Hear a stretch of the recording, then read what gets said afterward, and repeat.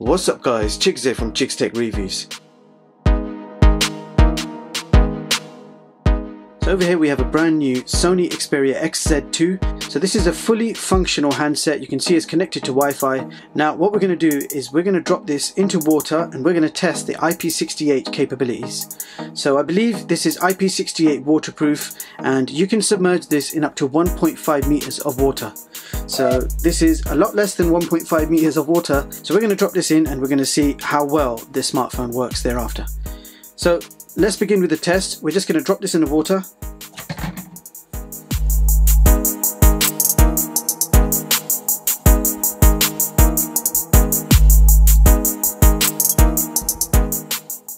Alright, so let's take it out.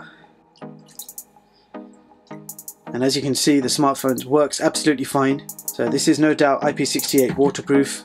We just completed a very quick waterproof test. I dried it down with a towel. So the first thing I want to check out is the fingerprint sensor. And as you can see, the phone unlocks straight away. Now we did submerge it in water, so I'm expecting the charger port not to work straight away, but let's have a look.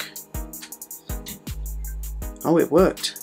If you go swimming with your Samsung Galaxy S8 or S9, it will give you a message that the port is wet, but this one is charging straight away coming out of the water. I haven't tried to dry that port in any way, and as you can see, it's charging absolutely fine. So this is no doubt a very good IP68 waterproof smartphone.